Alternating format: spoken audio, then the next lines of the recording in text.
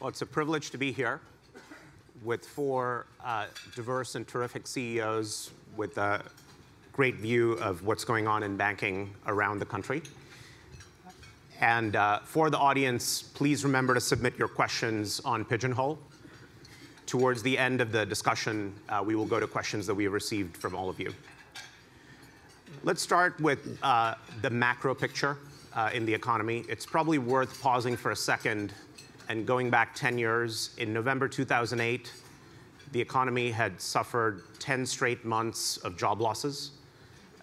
We are obviously in a very different macroeconomic picture right now.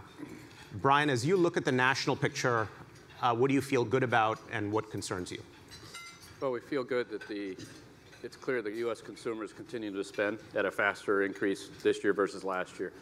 At the end of the day, the U.S. consumer economy drives a lot of what goes on in the U.S. and frankly around the world, and so that's good news. And so as wage growth continues to move up, maybe not as fast as people might have theorized it should have, even though those of us employers see it growing fast, as employment levels are at all-time strength. Generally, job formation is still very strong.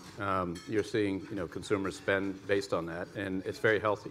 And then when you go to the commercial side, and we all have commercial banking teammates that are out there. It's very competitive, and the companies are very profitable. They are benefiting from the tax reform, which was needed, and they are continuing to. They're sort of in a growth mode, but they're also. This the debate about are we late cycle, end of cycle? Is the cycle going to be longer than normal? This debate preoccupies people, and then you add to it some of the issues around tariffs and trade and stuff like that. And so I think there's a nervousness of how that will all shake out. In the current statistics, numbers, delinquencies, credit, all that stuff, you don't see any impact of that, but that's the worry of the moment, and we'll see how it plays out. We're pretty confident. Our research team has the U.S. growing this year just around 2.93%, next year about 2.7%, so it will slow down. The question, in their projections, the question is that's still faster than it grew almost any year in the last 10 years, so that's the good news, bad news. If you want to write the book that's slowing down, that's true. They project it to happen, but if you want to write the book that's faster than it's been for a while, that's good too. So we feel very good about the near-term macro in the U.S. Great. Nandita, why don't we go to you for a view of the regional picture that you see with your footprint and customer base? Yeah, thank you, Kausik. We are in the western part of the country, as you know, and we are seeing tremendous growth. We're helped, of course, by the tech sector, being headquartered in San Francisco, but states like Arizona, Washington, Utah, all those areas are doing really well. So we're pretty bullish also. And if you look at the trends, if you look at the major KPIs, whether it's cost of risk, whether it is other aspects like those are all trending really well. Having said that, we are conscious of the fact that it's been a pretty long cycle. So we are expecting a downturn, and we are gearing up for it, but so far so good. Kelly, from your vantage point, anything you'd add? Yeah, so we cover the Mid-Atlantic and Southeast primarily, and I would say overall the economy is good. Consumer confidence is very high, business confidence is very high. When I travel around all of our regions and sit down for lunches and talk about how things are going, there's an awful lot of optimism. They'll talk about some of the stuff going on in Washington, and they'll kind of complain about it, but when it comes right down to running their business, they're still very, very optimistic and very confident. Now, I suppose if we keep talking long enough, we'll talk ourselves into some type of correction. That seems to be what we do. But if you just talk to business people on the street today, while they hear that and it worries them a little bit, their fundamental businesses are doing very, very well. René? Yeah, very similar. I mean, both in terms of the consumer and on the commercial side. I think we survey our commercial customers. We've got the highest favorable rating about growth for next year since 2009.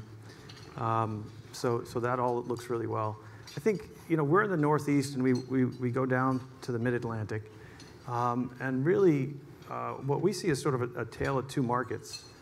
So if you look at the large urban areas, like for us would be DC, Baltimore, and then in real estate here in New York City, You've got great population growth. You've got since the time frame that you talked about, the last 10 years, we've seen about 14% growth in cumulative GDP in Washington, for example. In Northern Virginia, we've seen about the same in terms of job creation. But if you flip that and go to some of our rural markets, while things are healthy and the customers that are there are very healthy, they're not seeing the same level of upside. So for example, over that same period, if you look at upstate New York, or Pennsylvania would be very similar, that might be like 3.5% growth over that whole period in terms of GDP. If you look at job creation, it's actually -5 in some of these markets. And I mention that not because it's negative about the economy, but I think we have to watch sort of as the political environment begins to change, who's winning and who's not, because those things tend to affect the political mood, which of course, as we all know, affects us in a big way. The one thing I'll say about sort of those urban markets, if you look at Buffalo, the amount of public-private partnership has produced growth that is on par with some of the large cities. And it's quite interesting to see actually a rural area get this economic rejuvenation. So it is possible to sort of get everybody to benefit, but I think there's definitely a tale of two cities going on. Any thoughts on the interest rate environment? Interest rates? I personally think that rates are going to continue to go up slowly. I think they should continue to go up slowly. I agree with Chair Powell, who said we're not near equilibrium yet, although one of the governors gave a speech yesterday, and one of the newer governors, and said we're almost at the neutral point. My own experience has been there's probably 150, 175 basis points to go before interest rates become a determinant factor.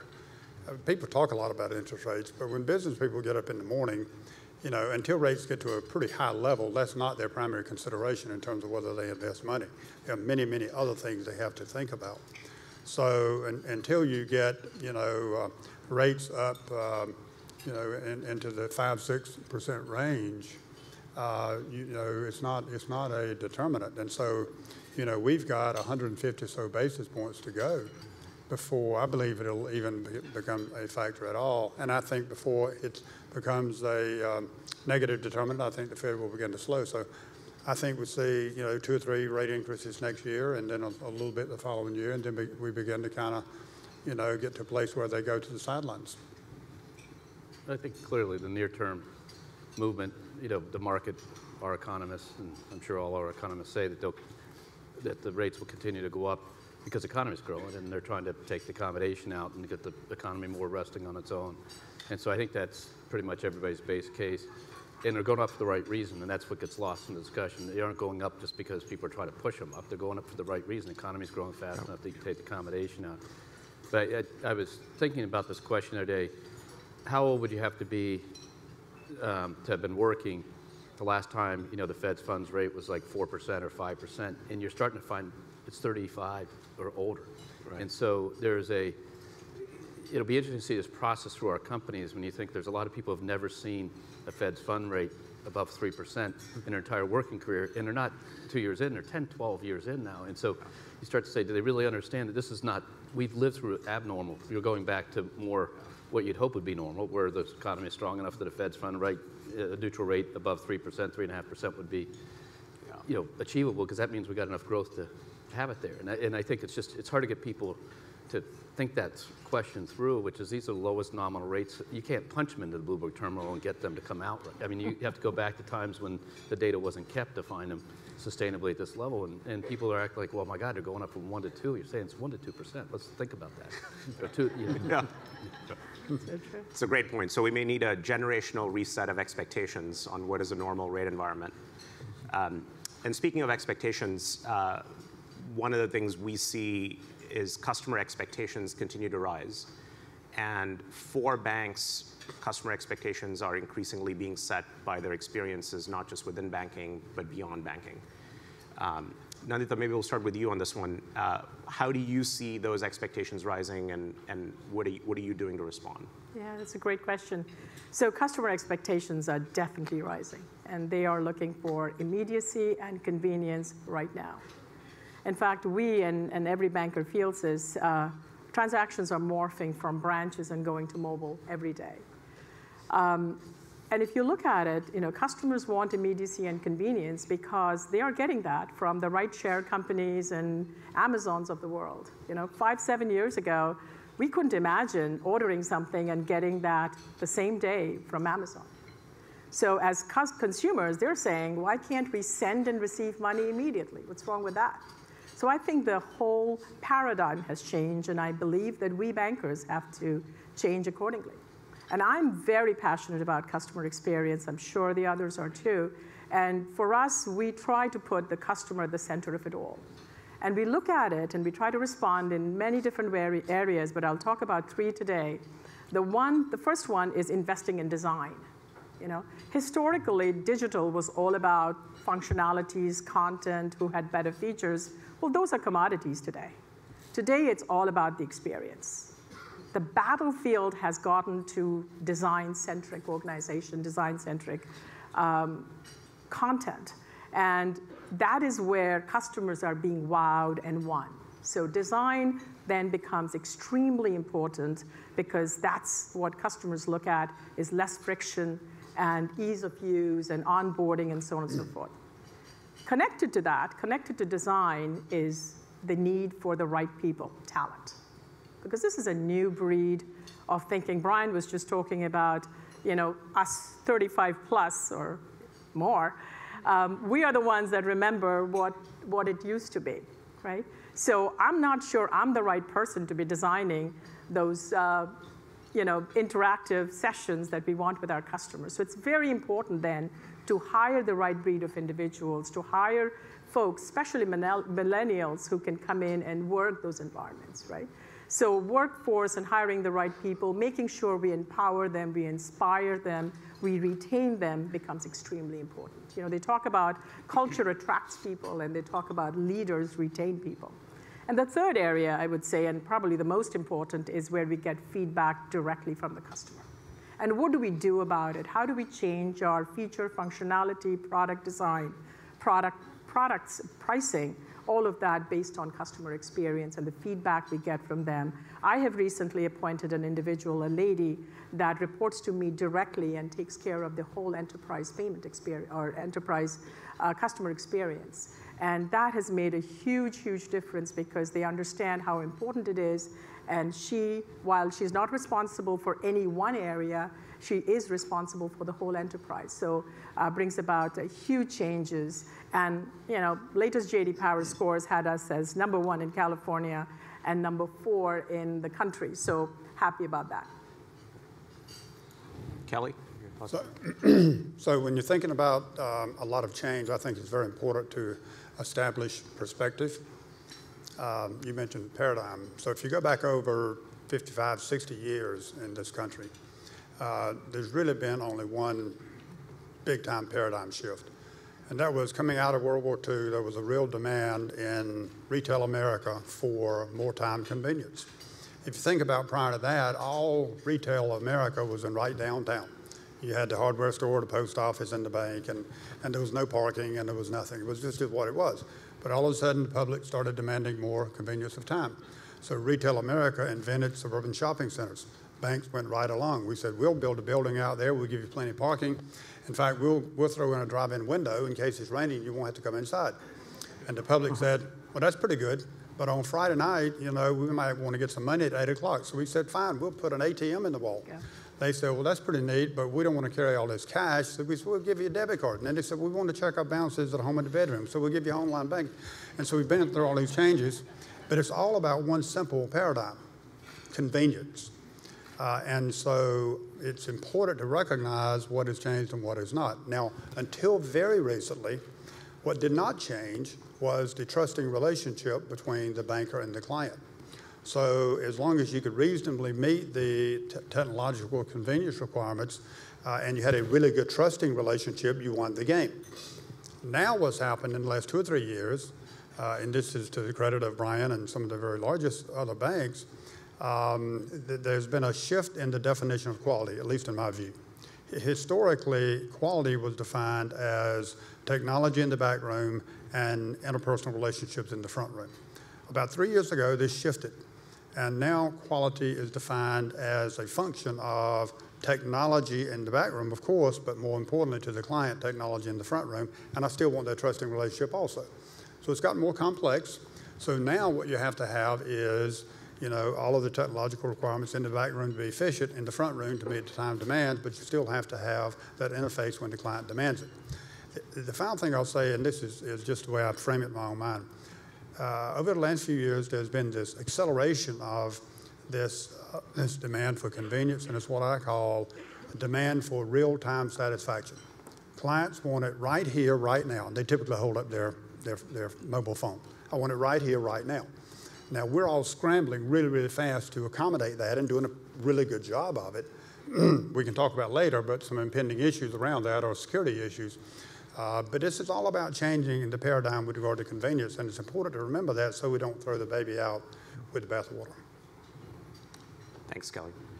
René, what part of the technology paradigm shifting is also the potential for banks to use the power of data to engage and personalize customer experiences? Any thoughts on that and the role that's playing in meeting rising customer expectations? Yeah, I mean, let me just sort of start off with, I love Kelly's explanation of what the banking industry has gone through, because we've done a lot of innovation which is generated from within. I think a lot of talk about banks sort of being behind and catching up was a matter of circumstance. We were in the crisis. We were building risk systems. We were doing all those things right at the time where the confluence of 6 decades of the computer revolution, microprocessor 4 generations, broadband starting to expand.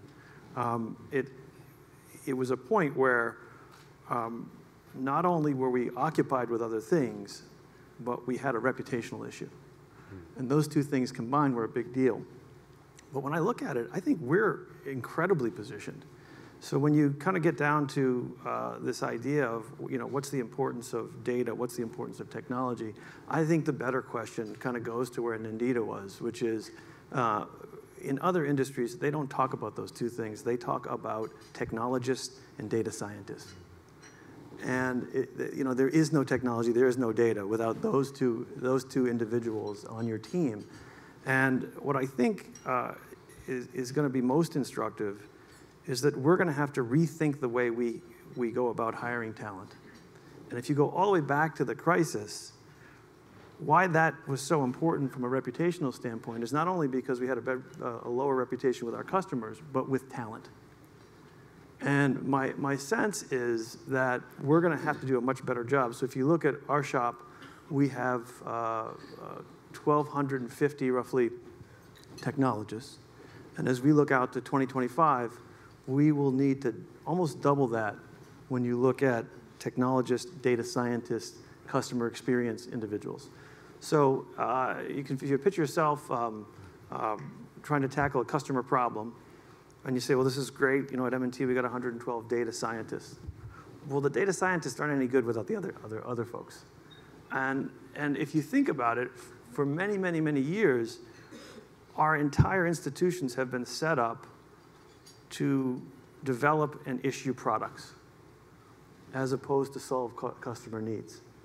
So as you begin to bring in the new talent, make it attractive, you also have to figure out how to reform the way in which our back office processes work, the way in which we approach innovation and collaboration.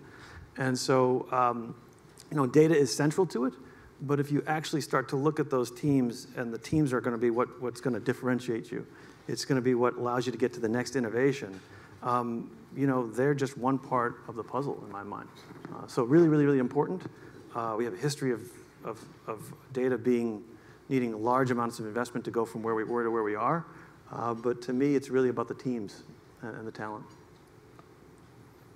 Terrific.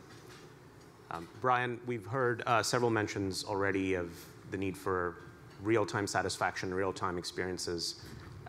The industry is obviously in the middle of much investment and activity on real-time payments. Talk a little bit about innovation and real-time payments as you see that evolving. Well, I think, Jim and the team have been driving this, and we're operating, and it's not a theory, it's not a question, it's up and operating, and stuff's going back and forth, and we're getting more and more people enabled on it. But the question is, why do you need it? And what you really need is, you need a cash equivalent that has the finality of cash, the convenience of cash, and has the real-time monetary exchange, and the people know they're paying and they know they're getting something.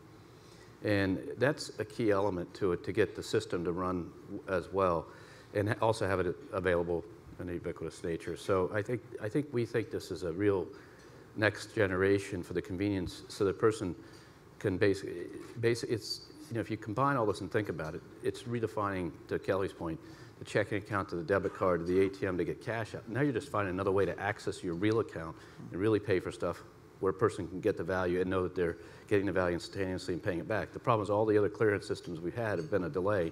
So somebody had to trust somebody in there, and comes in the MasterCard Visa system, the guarantees. This allows the micropayments to take place. And so you can't use any one of these, but the security of it with the tokenization and all the things that are going on, the convenience of it with the wallets that we've all operationalized, the real-time nature of it and the movement, the P2B and the P2P and the Zelle and all the things, all this works together against the convenience of the customer, and frankly, security and convenience for the customer, and then frankly, on the other side, an ability for us to actually move cash.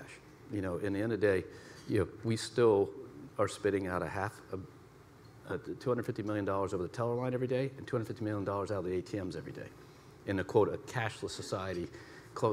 We're so far away from this, and the transaction volume's going down, but the dollars are still going up. And so, so this is, for all of us, it's security, it's convenience of the customer, but for us, it's cleaning up the rails and making them operate much more effectively. And don't forget that definitiveness of I bought and you sold will help us deal with a lot of these issues that go on where we're caught in the middle arbitrating between two people who had an exchange that because of the mechanisms are asking us to arbitrate it. And at the end of the day, we shouldn't be doing that. That's not our role. And I think, so I have high hopes for it. We're seeing it operate, and Jim and Russ and the team, we're able to collect it. And this is something we have to do as an industry, and it's going to be available to everybody. It has to have a network effect, like Zelle, like this, everybody has to get it. And by the way, we have to do it for free for the customer. So there's no idea we're going to charge for anything. It's just, and the idea is we have to then make it a core part. It's the checking account of the future. I think that's, those of us who are in this session, I don't know, 3 years ago, somebody said, I forget who it was, it may have been Bob or somebody, René's predecessor, said, this is just the checking account, isn't it? And we said, yeah. And that's, and everybody said, I got it, let's go. And that was it. 3 years later, we're here, I think. Wonderful. Let's broaden the aperture from real-time payments and payments innovation to innovation more broadly. There is a lot of noise these days. We'd argue more noise than signal on fintechs. We estimate that in the last 5 years, nearly $60 billion in investment has flowed into fintechs. At the same time, we see many of them struggling with challenges around the cost of customer acquisition, without existing brands and distribution, and those with more balance sheet intensive models with the cost of capital. René, maybe I'll start with you first on this one. As you think about fintechs, do you see them as competitors, partners, neither or both? I think my short answer is both. I think on the one hand, the banking industry is well established. We've got tremendous amounts of scale, significant resources, and we're trying to figure out how to get to the convenience question and to digitize, our way of doing business. And on the flip side, the fintechs have mastered that and have one key ingredient, which is talent and skill, right? Back to your earlier point. Back to the earlier point. And, but they've yet to prove whether they can scale. So in my mind, that's a bit of a marriage made in heaven, possibly, because I think if you were to take a closed loop on it, and we in the industry were to say that we had the best talent, and therefore we're going to produce all the ideas, I think that would sort of be a death knell. So part of our job is to sort of open ourselves up in a way where we can share some of the mutual benefit to make sure that the industry survives. Having said that, if I kind of bring myself back into the industry, I do believe, we all spend the same statistics. We probably spend 8 to 10% of our revenue on technology. we spend 20 to 40% of that on innovation and new products and services. For a bank our size, spending your time and spending those dollars to keep up is not a good idea. You really have to, our job, we really have to figure out how to differentiate ourselves. And what that means is that we can't afford to actually have large portions of our talent be outsourced. Because as we come up with those ideas, we have to the best we can, actually retain them in that same talent pool. So that's one of the reasons why I look at it as both. We've got to open ourselves up to it. If you do that, you'll also get the benefit of being an attractive place, an open place to be able to work. But I think internally, if we're going to see many more of the things that we do outside actually come inside. Brian, part of the incumbent bank response to the fintechs has been technology innovation of your own. Earlier this year, B of A launched Erica, the chatbot. And more generally, in banking and beyond, there's lots of talk about artificial intelligence. And back to Kelly's point, maybe that's a big part of bringing technology into the front room, not just the back room. What do you see as the future of AI, particularly in banking, and what are the kinds of experiences could it power? Well, I think we were having this discussion with the manager team yesterday. The word AI is, you can make it this broad or this narrow depending on how you do it. But to me, there's 4 or 5 technology things that we're trying to harness in the company, and I think all of us are, which is the capabilities of voice recognition have changed dramatically. The capabilities of data storage and retrieval, to be able to store the data and access it. The ability to do the calculations on it, what most people refer to as artificial intelligence, and then the second set, which is predictions, and then the second set, which is machine learning when the machine learns itself. But most importantly is a network to actually distribute it, both wired network and wireless, because at the end of the day, something like Erica does not work if your network's so slow and your latency is so long. So you have to have all those things line up. And then there's the customer base application, but also internal.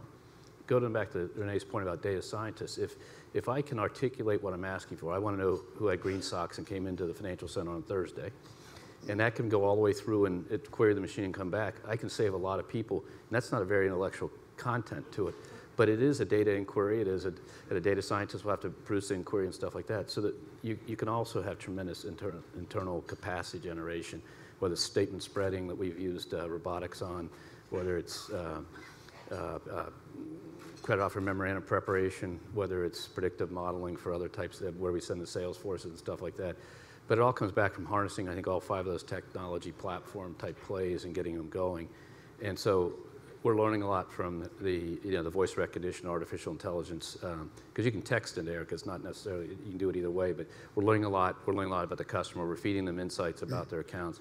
And it's way out there in terms of the day-to-day activities, but there's 3 or 4 million people using it, and we're learning from them. Going to René's point about experimentation, and the people using that are on the far edge of financial services, sort of artificial intelligence development, what it all means.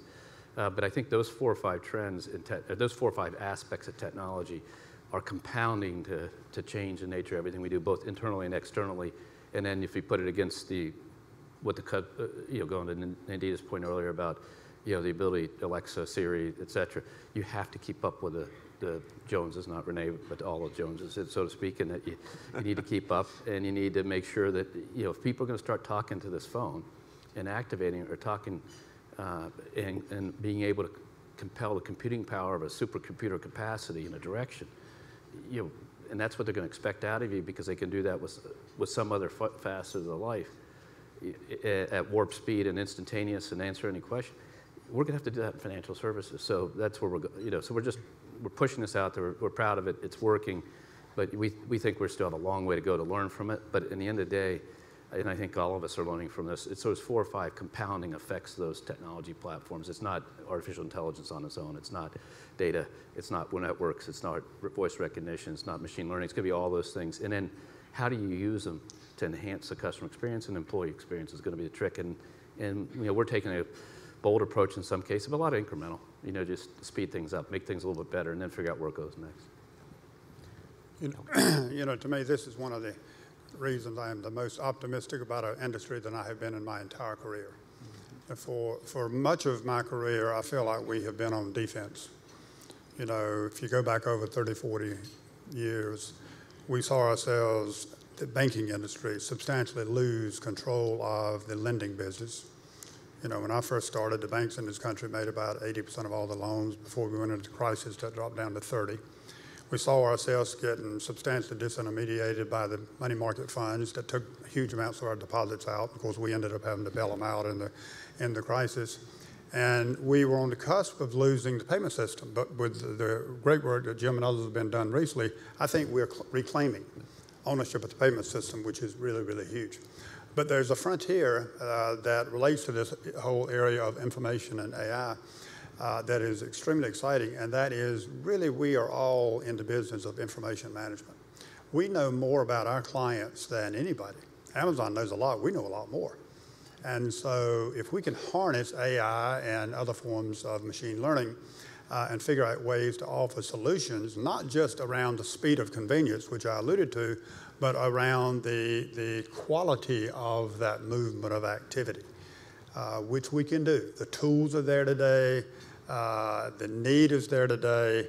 There's nobody else that is well suited to handle that as well as us. Now, if we wait a long time, somebody will figure it out. Amazon or somebody will figure it out. But for the first time, to me, there is a huge new opportunity for us as an industry to forge a new primary anchor point with the client. And that is about helping them manage the information they need in their life to live comfortably, conveniently, with security. Nobody can do that like we can. And so the thing about that, and that's just playing off of what Kelly said, the insights out of Erica telling people they're spending too much or spending too, that's just a real-time budget management exercise. And so if you go back generations ago, that would have been balancing your checkbook. I venture to ask who's balanced their checkbook recently in this crowd. Even with a bunch of bankers here, I guarantee none of them have actually done it. You know, and so the point is, it helps people manage real time. That isn't, to Kelly's point, that is entirely compelling. And we're not taking information and trying to sell it to somebody or use it. No, it's their information about them that we can analyze and compare them to people who might look like them, that they don't know who they are, and say you're spending more than the people in your cohort, just like, you know, MyFitnessPal will tell you have more weight than people in your cohort, whatever.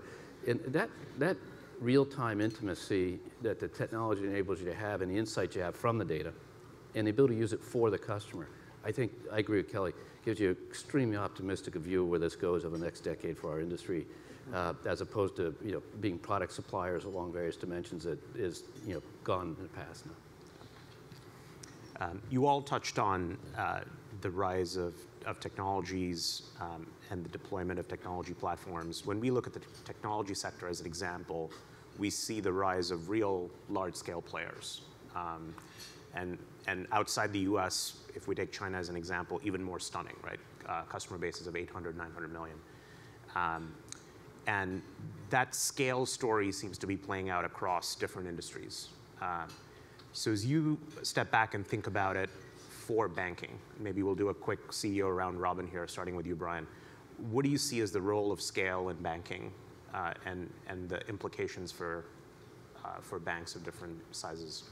Well, I think it's important because it gives us a chance to offer a convenience that the customer gets the benefit of. And I think, interesting enough and appropriate for this room in these groups, whether it's BPI and the clearinghouse, there's different scales. There's scale that we have in Bank of America on our own. There's scale that we share with the industry as an industry, real time as a case.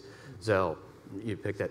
And so we need to use scale for the industry's benefit and the individual's benefit, what we're doing in some of the cybersecurity work with bits, what we're doing. So you go down all these things. And so it is critically important. And I think the thing is the actual institutions have to drive the scale equation.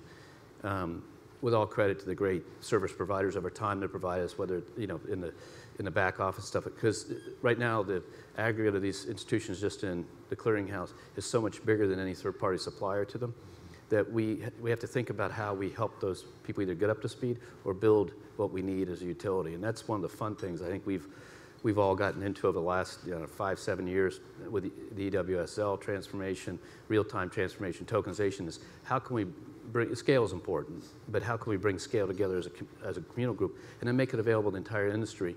Really going back to the thing that we have this unique view of the right thing to do for customer convenience, security, safety, trust, that I think will be better for the customers. We firmly believe that. But sometimes we have to own that scale, and sometimes we have to borrow that scale. Right. Sometimes you have to create that scale, and I think that's the interesting thing. And the interesting thing is, when we think of our banks as big banks, using your China, you got to remember that we're the second largest market cap in the world. We're the fifth largest earner in banking. JP's number one in market cap, we're number two.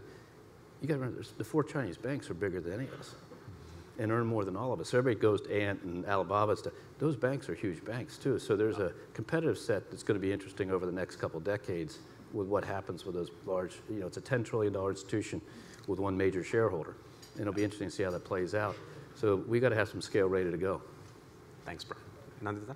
It's a great question. I agree with Brian in terms of creating the scale and how we as industry partners can get together to do that. Earlier today, I heard from someone that when asked, who's your bank, they said Venmo.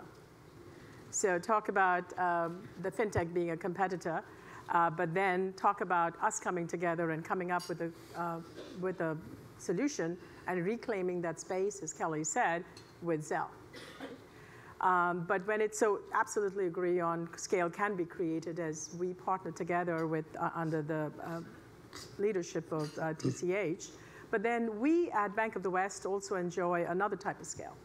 We are a part of, our affiliate of the 5th largest publicly traded bank in the world, not the Chinese banks are, of course, owned by the government. And we have the front row seat as a result of watching a lot of things that are going on. Innovation, risks, cyber, different ways of management. Absolutely scale matters. And that can be either created or borrowed. In our case, we borrow it too. So scale is a big deal. I think it is changing pretty quickly. In terms of the backroom scale technology over the last few years, and Brian alluded to this, there have been some positive changes in terms to smaller banks being able to access scale through plug-and-play types of requirements, through shared utilities, through industry collaboration. And by the way, I want to congratulate Brian, because you all wouldn't have a way of knowing this, but he has been a real leader in terms of us working together as an industry in terms of finding ways to economize and make ourselves more effective. So thank you, Brian, for that. There's a whole other area, though, with regard to scale that is something I think we all have to be concerned about. And this is a pretty recent thing, too, and that is today, scale with regard to marketing is a whopping big deal. As I said before, the definition of quality has changed. So quality is now defined by the client as just that personal relationship, but a really big issue in terms of technology. But it's also changed in terms of their perceptions, and perceptions are substantially managed by information that they perceive in the marketplace. And so, and I give them credit, but the largest banks today are putting billions and billions of dollars very effectively into marketing. And it is swaying opinion, and it is swaying decisions, swaying behavior. And so one of the challenges that all of us, and I would say a company our size, which is not that large, but we are the 8th largest U.S. bank, meeting the challenges of scale with regard to marketing is a whopping big issue. So I think we can find ways on the back room through shared utilities and plug-and-plays and things like that that mitigate somewhat the effect of scale. But this marketing scale issue is something every one of us needs to find a way to tackle. And my humble opinion is the answer to that is differentiation. Thanks, Kelly. René? So, yeah, I mean, scale has always been key. We're in a commodity business. We're a financial intermediary. And if you can't be extremely efficient, your chances of surviving for a very long time, I think, are low. But there's been lots of folks in the industry and lots of institutions that have had actual, great efficiency, been very, very effective, but the whole game didn't work out. And in my mind, that is because we're risk managers. And we can think about risk managers in a very, very traditional sense, or we can maybe go to some of the topics that we've all been working on, which is, what are our biggest risks? And when you start thinking about things like cyber, and the fact that, for little M&T, we're not just up there competing and worrying about risk in Buffalo. We actually now are part of the system and have to worry about that global risk. And I love the description that Brian had, because we're the small fish when you bring it up a level in terms of nations. And the collaboration is so important to be able to figure that out. When you think about the work that we've all done on BSA AML, I would assume for all of us, it's been extremely clear as we've spent millions and millions and millions of dollars on our own individual systems, that when we leave work and we go to dinner with the individual who runs the community bank, you can't help but look at that individual and say, well, geez, now they're just going to come to your place, right? So this issue, a bigger issue of using scale around Brian's topic for the U.S. and for our system as a whole, I think is going to be the most critical issue out there. Collaboration with the government is going to be essential as well. Yeah. It's a great observation on defense, because we spend a lot of time talking about offense in a sense, but I think we all in this room appreciate that fundamentally banking is a people and technology-enabled risk management business. Kelly, any more thoughts building on René's points about cyber and fraud and what the industry is doing to manage? For sure, we should never have a group discussion of 2 or more people without talking about cybersecurity. Many of you have heard me talk over the years about the biggest risk we face. You heard me several years talk about EMP, electromagnetic pulse. It is still the singular most important risk we all face, but the probability is lower. I will tell you now that the #1 risk we all face is cybersecurity. It's interesting, over the years, we've all learned as bankers that credit is the only thing that can really get you. And that's kind of true on a long-term basis. But you got to try really hard to mess up a bank real fast with credit. You can do it over a period of time. Any one of us can lose our institutions overnight with cybersecurity risk. And collectively, we can lose the industry. And we can lose the country over cybersecurity risk.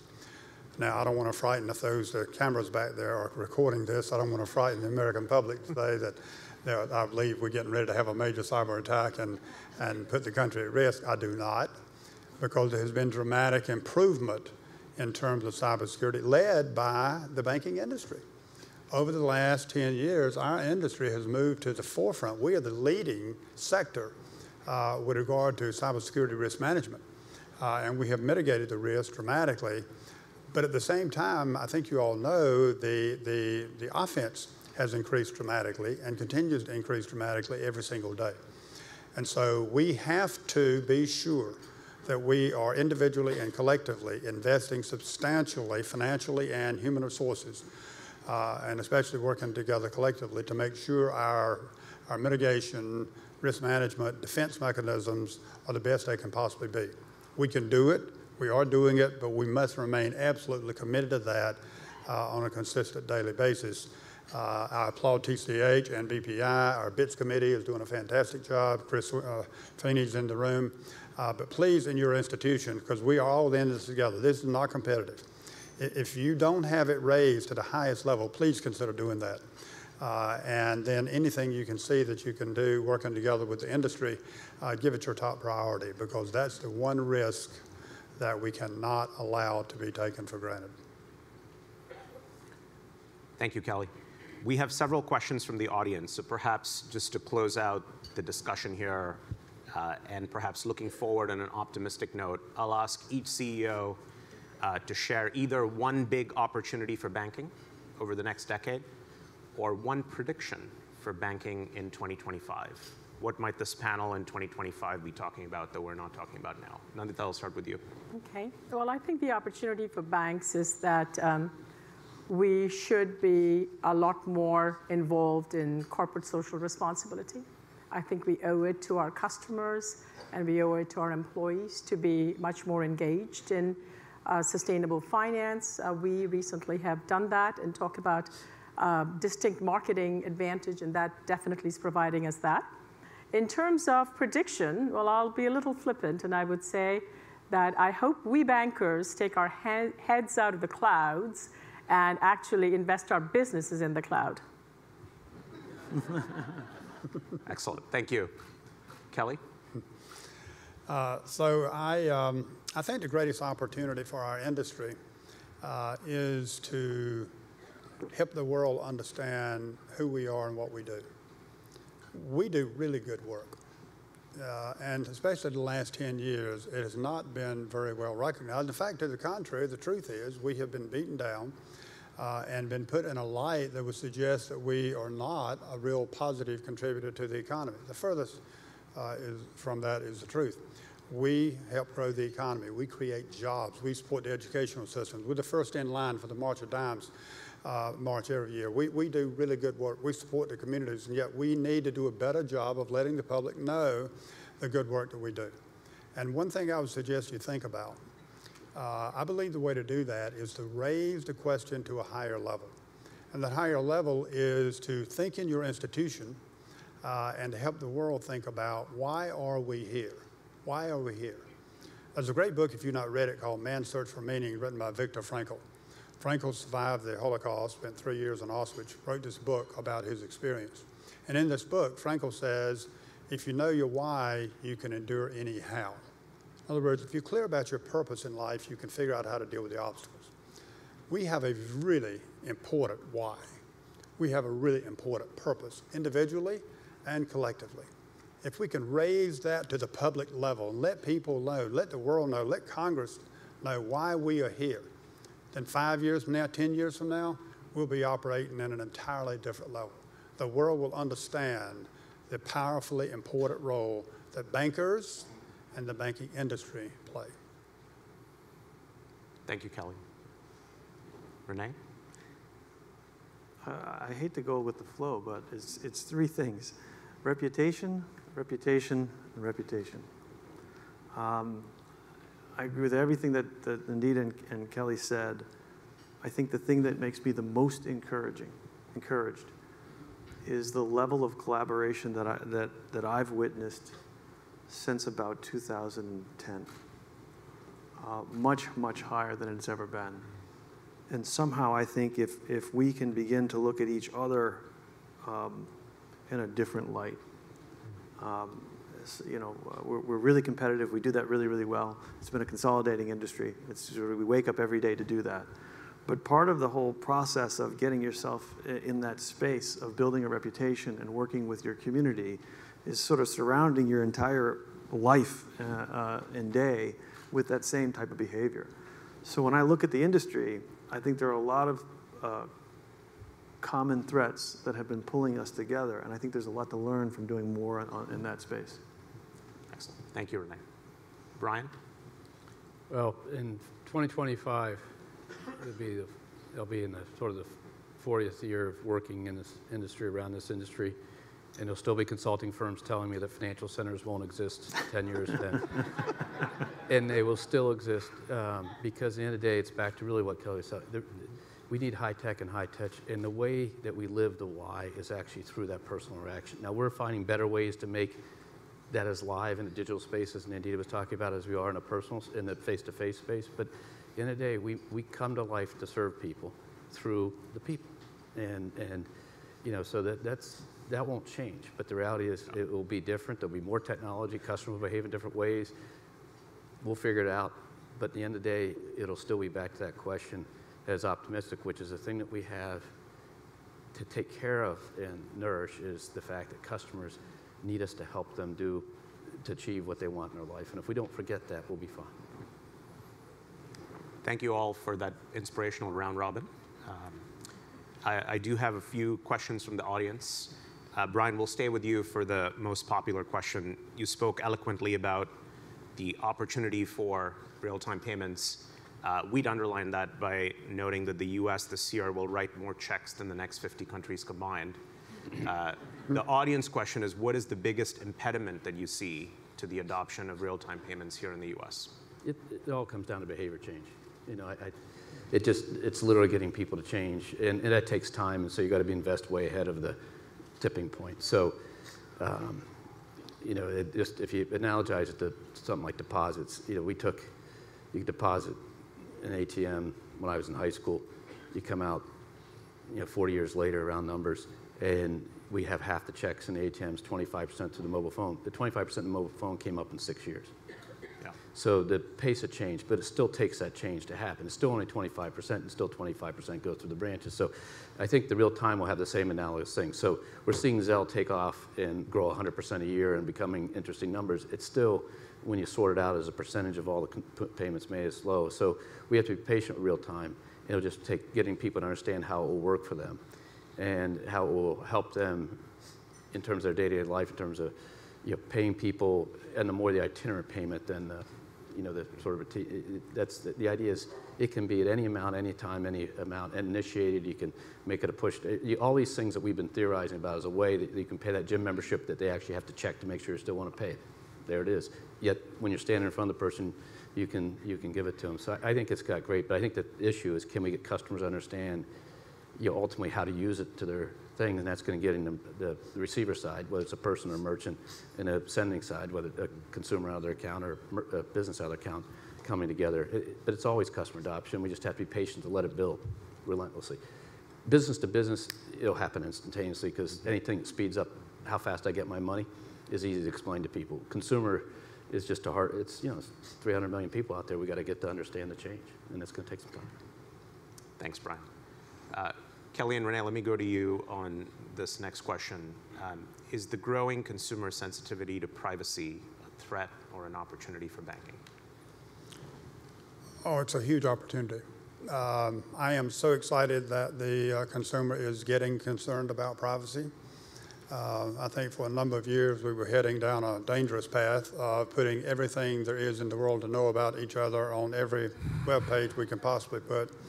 And I think the consumer has got to get a bit more savvy about the risk with regard to putting information out in the public space. We can do the best we can do in terms of managing the privacy, but ultimately it's the responsibility of the consumer. We have to do a better job of helping the consumer understand the risk and then what we can do to help mitigate the risk, but then help them share with us the responsibility of providing that kind of information. I mean, ultimately, we want to, make the world a better place to live. We want people to be able to be as open as they want to be, and that's a healthy thing from the overall spirit of the culture of the country, culture of the world. But it can lose itself just like that if we end up with so much privacy concerns and privacy risk and actual privacy infractions that people go inward and we go the other way 180 degrees, and people won't share anything with anybody about anything that's going on. So it's a great opportunity for us to help educate and to continue to build the security measures into our system. And I'm proud of our industry. I think we're on the lead in terms of providing that type of forward-looking risk management. René, anything you'd add? I agree. It's a huge advantage, and I think we're right at a turning point. Just looking at the events that have happened around Facebook and some of the other providers of information, they couldn't be clearer and broader examples, right, that are educating the entire public of the concern. And then I think what makes me optimistic about it for the banking industry is that, all we are is our cultures and the cultures that we've built. And we've been built based on being very attentive to risk. And some of the new cultures that are out there have been very attentive to a very good thing, which is transparency and openness, but have not exercised the muscles around the risk. So that shift, as the customer becomes more and more aware, there's several levels of benefits to us. But one is we understand how to help them. And the more we can find ways to help our customers, the better our reputation is and the better our purpose is. René, I'll stay with you on this next one, and then Nandita would love to get your thoughts on this as well. René, you spoke quite poignantly earlier about a tale of two regions, even within your footprint. Question from the audience is, what financial technologies or innovations are you thinking about that will better serve the underbanked? Yeah, I think it begins, I think one of the most instructive things, if you think about what we talked about today, is if you look at what's happening at places like Square, where we have presumed there are certain segments that we just can't bank. And in stumbling through a merchant exercise, they've realized by looking at data there are actually different ways that are non-traditional ways to begin to think about getting paid back and banking individuals in that space. Having said that, obviously it's a big threat, but in a sense, as long as we're able to learn from that and willing to actually do more experiments down that path, I think there's a number of things that we can actually do that we're actually looking on the outside and learning from. I, for one, I can't really get into the whole thing, but I had an experience where I was educated in a space, and then I started walking around my community and looking at people who were underbanked using these services. And to me, it made me feel like we were missing the boat. We have a particular neighborhood, we define it by a zip code in upstate New York. And because of those trends, we sent out a number of individuals from our consumer bank. And it was incredible to go into that community. And we started with, well, what do you think of M&T Bank? And they said, well, the reputation was fantastic. And then we started talking about our products and services. They said, well, we don't really use them because you don't really offer anything for us. But your reputation is fantastic. And it's an eye-opener because you can't get an answer like that unless you start diving deeper into those communities and solving the problem. So I think we've got a lot of technological innovation that's sort of leading the way. There's clearly an answer here. And my sense is that we're going to see more on that front, in the next year, 2 years. Nandita, anything you'd add? Yeah, I would say that it's a huge opportunity for us. At any given point in time, 1/3 of the U.S. population is unbanked. And if you talk to them, most of them will say they're intimidated by banks. So we have created that barrier somewhere, somehow. And I would say very proud of Bank of the West. Years ago, much before I got here, we actually got into a partnership with a community organization called Operation Hope, and we innovated it.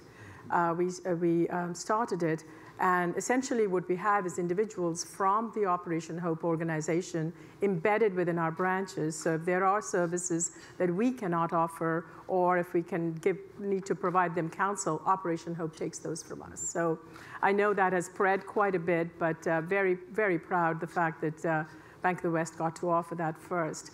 And really it's outreach and it's technology. With a mobile phone in the hands and the palms of practically every adult in this country, banking services are just a few clicks away. And it's a question of having the right product set, having the right fee structure, having the right outreach, having the right education to bring them in the fold of banking. I mean, banking today, it's still a privilege. It should become a right. Well said. We're almost out of time. Brian, we opened with a macro question, so why don't we close with a macro question to you? Question from the audience. This morning's sessions talked about the beneficial impact of technology in the financial sector. In the overall economy, however, productivity has remained low. Why is this, and how can it be improved? There was a wise person that said to me, who knows far more about this and taught many of the people that we talk about today knowing about it, said, we'll figure it out in 25 years. And the measures and stuff change. And I think it's a real struggle to figure out how to define productivity in the construct of what's going on in society. And so, in all seriousness, and this was a person who knows far more than probably everybody in the room combined on economics and things like that. And so I think that's really, we've got to be careful about looking for micro movements. The reality is we have a societal duty to figure out the question of the impact of technology over time on labor and people, and how does it enhance their life, and at the same time, how do we make sure we mitigate the effects of it. And we spend a lot of time in our company thinking about how we change a company over time and how we plan for it in the future and how we try to mitigate those impacts. But I think the productivity conundrum from a monetary policy, current economic thing, I don't, personally, when I have people describe it to me, I said, well, that isn't how you measure what really goes on anymore, and so I think it'll take a while to figure out the different measurement systems, just like it probably took a while before. If you go to any company, they're doing more with less resources. That is across the board. And those are real companies talking to you. So I can't quite figure out the productivity debate when you go to every company. They say, no, we have 10 people doing what 12 people used to do. We have, and some of it's robotics, and some of it's, and I'm not sure the calculations work as well. But the broader societal question is long-term, from 50 years ago to today, there's twice as many people working in the country. It's down about 40% in manufacturing jobs. We had 75, 80 million jobs came in all around services. So in that area of lost manufacturing, we created 75 million more people working across 40 years. Just noodle on that question. And so, so the idea is this may take care of itself, but we have to help seed it and coddle to make sure it happens, and quit getting worried about trying to debate whether we have productivity of 0.1 or 0.2 quarter to quarter. The question is long term, how do we deal with the impacts of technology on labor, on people, Thank you, Brian, and thank you, Nandita, Kelly, and René, for a wonderfully candid, provocative, and inspiring hour.